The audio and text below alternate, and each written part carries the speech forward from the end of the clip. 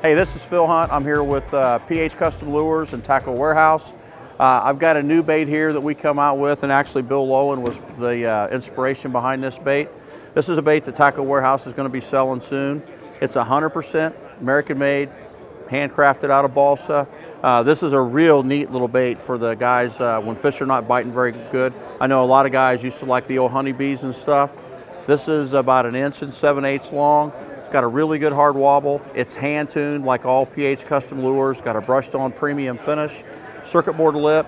Check this out at Tackle Warehouse soon.